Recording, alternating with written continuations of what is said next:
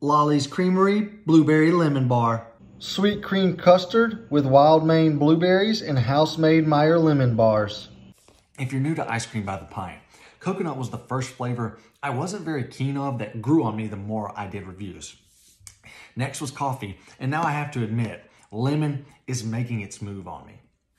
Now, I'm no rookie when it comes to lemon ice creams, but I think this is the perfect place to start for a non-lemon lover. Why? I'm going to tell you throughout this review. Starting with the base, Lolly's went the route of choosing a playground ice cream.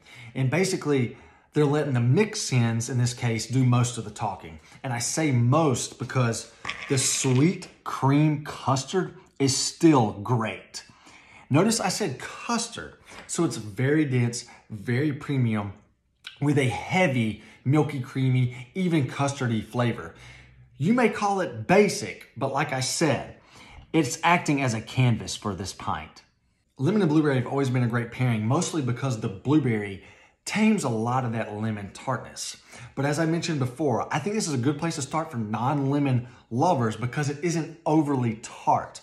The lemon flavor is much sweeter than it is tart, but there's just enough tartness. And also the crust adds a nice buttery flavor to accompany the rich lemon.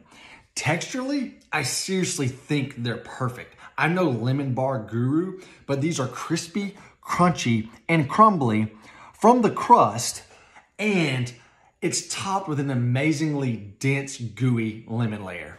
I never got a true blueberry swirl.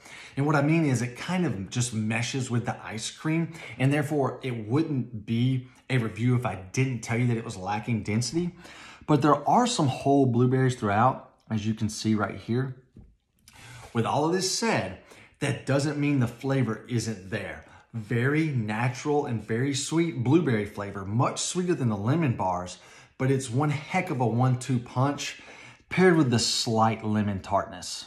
This is going to sound very critical, but this really needs a little more tartness from the lemon bars. And other than a denser swirl, this is pretty much near perfect. 9 out of 10.